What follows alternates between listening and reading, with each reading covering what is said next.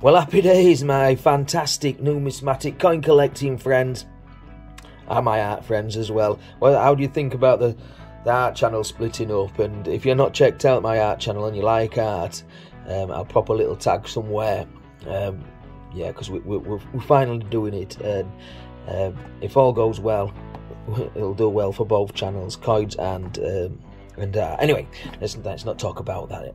Right, again, look at the beautiful front cover of this Tillerade book. So Tillerading, we're going to shops, we're basically going to shops, pay for something with a note, and we ask the till keepers to go through the change, and sometimes it works out all right for us. In fact, it's worked out pretty smart, because for the last since April 9th, April 17th or 16th, I think it was, 2019 or 2020, wasn't it? April 2020, yeah. We've filled this £2 book, and this is the second one we've done, and we've got them all apart from the 3 Commonwealths, Beijing, Andover and Marigolds, and that's that, yeah. So we've even got a partial flag error there as well. Alright, then 50p wise, this is the first one we've got, so there's obviously more coins to collect, and some are pretty scarce as well, but we've got the scarcest one down there, the beautiful Kew Gardens, and then a couple of scarce Olympics, but some that we still need to nail. Football I've never found, handball should be doable, and triathlon, one of the top 5, which again is quite hard to nail. Okay, we've got wrestling in there, we've got Jemima Puddle Duck. We found a Jemima Puddle Duck last week, didn't we? So we've done quite lucky with Jemimas. We've got Newton, again on the channel we've done quite well with Newtons, Flopsies and Peters again. And right down there, the last circulating coin that I know about anyway is diversity, and then some odds and sods. I might take all these out there, because I could do with freeing up the page and fixing this one. It's a bit bust, but still. So that's the Tillerade book. Now let's get looking at some Tillerade coins. So we'll start off with £2 today, and then I've got a beautiful coin to show you that my good mate Bez found, and you may remember Bez from the X-ray videos, but more about that in a moment. Right, £2 on the back. It's got the 5th portrait, so we know it's going to be from 2015 onwards. It is a super common William Shakespeare, the Hollow Crown. The histories, we don't keep those. They are, they're all over the place. And again, what's this one going to be? Let's focus in. And it's the World War I Army Pals. So we found Navy version last week. So this is the Army equivalent, but unlike the Navy, the Army one's got around about 9 million minted on that one. So definitely not a keeper. Beautiful coin, but not a keeper.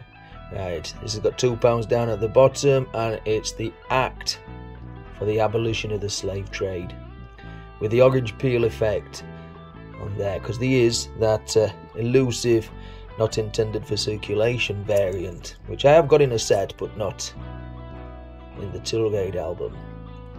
Okay, watch this one. This looks pretty grotty, and it's a Brunel's Archers. There we go, fabulous engineer, but yeah, very common coin, part of a 2-coin set, isn't it? Alright, so now let's start picking up the pace. What's this one? This one is a Trinity Lighthouse. A Trinity Lighthouse. Or Trinity House. Was it serving the mariner on the side? Let's see, yeah. Mariner being someone from the sea, like a mermaid, I suppose.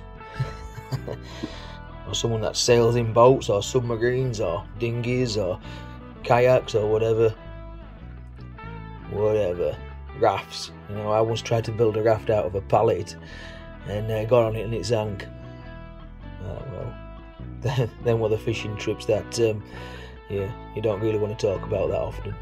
Right, £2 down at the bottom, and we've picked ourselves up a London Underground roundel, the signpost or whatever. And it's a beautiful coin, a very scarce coin as well, one that you don't see that often. But yeah, it is a definite keeper. I shall be putting this into my spares. So yeah, love it, love it, love it. Thank you, Sainsbury's, for that. Now, let's get on to the coin that Bez found. Okay, and again, Bez was the guy with the X-ray zapper. We did a couple of videos where we zapped more recently laughter's coins with some surprising results. And if you haven't seen that, go check it out. It's quite a fun video. Right now, I was stood behind him at a sandwich stall when our daughters were playing football, and he got served, and you know, with his bacon sandwich, and then I go and get served, and later on he says, "Hey, down at that sandwich stall, I got this coin. Is it worth out? And more importantly, do you want it?" And I said, "Well, it is probably worth about 2 or 3 quid. It's a B, a Bond, 007. Just imagine if I'd have got to the front of the queue, I'd have I may have got this myself. But yeah, I gave him 10p for it. So yeah, so that's a beautiful belter of a coin. So we have picked up a few 10p's on his travels, haven't we, over the course of this till raiding campaign. Now let's have a look at some stunning 50p's. So first up, 2020. Now that's a Diversity Built Britain. Now, not a bad coin, but very, very common. A bit of a grim and grotty. What's this one? It's Roger Bannister and his sub 4 minute mile. Again, another common one that we don't keep. 2015, this is not bad. 2015, and it's a Battle of Britain. Not bad condition, actually. Not in bad nick, to be honest. So yeah, just double check that it is the circulating variant. There's another variant out there. In fact, there's about 3 or 4 different kinds. And again, I've done a couple of different videos on that in the past. But yeah, if I remember, I'll put a tag up somewhere why I think that variant came to be out there.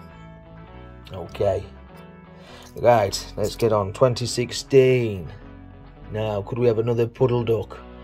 Could we have another puddle duck again? No, it's Mrs. Tiggy Winkle, the hedgehog. Yeah, nice coin. I remember collecting that before I started collecting coins. I remember seeing the puddle duck as well before I started collecting coins, but yeah, threw it straight back. Didn't collect coins, so right. 2017. What could this be? What could this be? Well, it's a Benjamin Bunny. Why is that there? Why is that not a beginning? I don't know. Right. Don't know why you got there, but you just did. So, the belter.